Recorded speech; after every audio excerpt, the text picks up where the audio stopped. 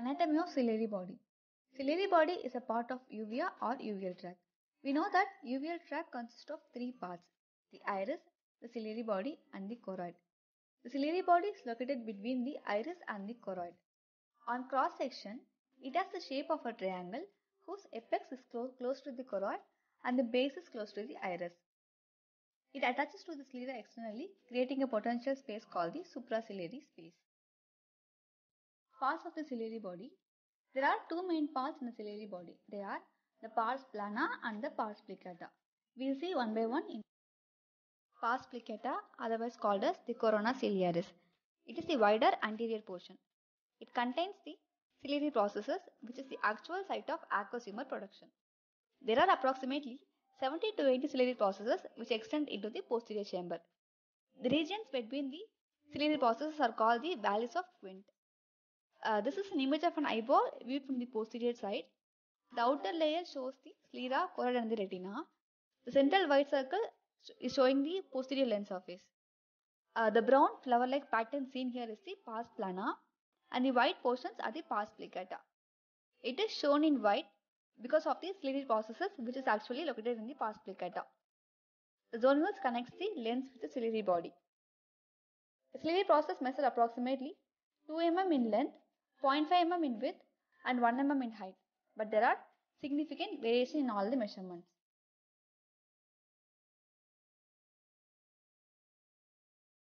Pars plana, otherwise called as the orbicularis ciliaris. It is the sagittal view of the eyeball showing the pars plana. Pars plana is the posterior portion of the ciliary body. It is relatively fat and very pigmented. It is continuous with the choroid at the ora side. Layers of the ciliary body.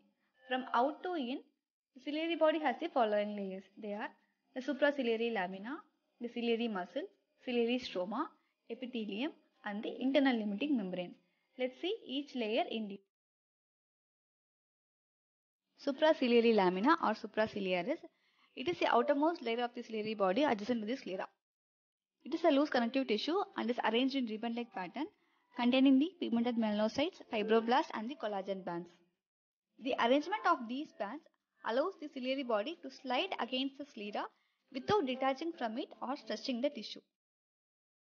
Damage to the layer caused by trauma may result in ciliary muscle. The ciliary muscle consists of three separate muscle fibers: longitudinal, circular and the radial fibers. Longitudinal fibers. Each muscle bundle resembles a long narrow V, the base of which is at the scleral spur, whereas the apex is in the choroid. The tendon of origin attaches the muscle fibers to the scleral spur and to the adjacent trabecular sheaths. The insertion in the anterior one-third of the choroid is in the form of a stellate-shaped terminations or muscle stars. The contraction of the longitudinal muscles opens the trabecular meshwork and the Schlemm's canal. Circular fibers, otherwise called as sphincteric fibers. It is more anterior and inner portion and run parallel to the limbus. This insertion is in the posterior iris. When these fibers contract, the zonule relaxes, increasing the lens axial diameter and its convexity, thus helps in accommodation. Radial fibers, also called as the oblique or intermediate fibers. It connects the longitudinal with the circular fibers. The contraction of these fibers may widen the uveal trabecular spaces. Ciliary stroma, the highly vascularized loose connective tissue. It lies between the muscle and the epithelial layers and forms the core of each of the ciliary processes. Anteriorly, the stroma is continuous with the iris stroma and posteriorly continuous with the choroidal stroma.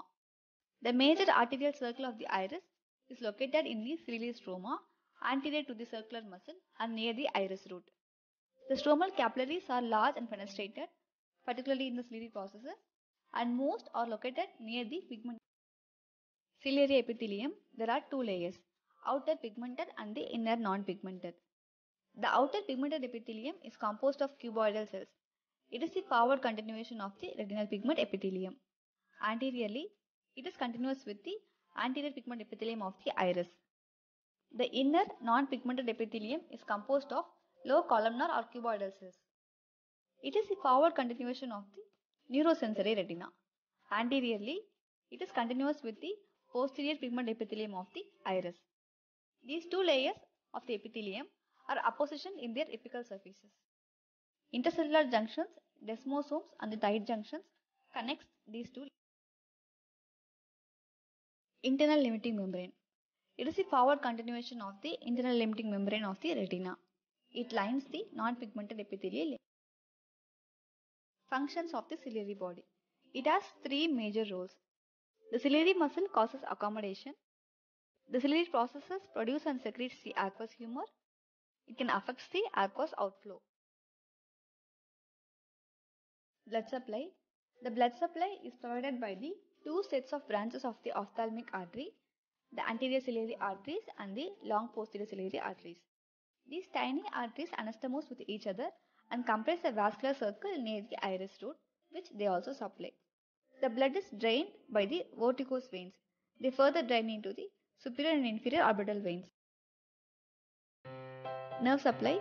The major innervation is the parasympathetic innervation from the ciliary nerve branches. There is a shred of existing evidence in the literature showing that ciliary muscle also receives the innervation from the sympathetic fibers of the autonomic nerve. Thanks for watching. Subscribe to Let's Learn Optometry for more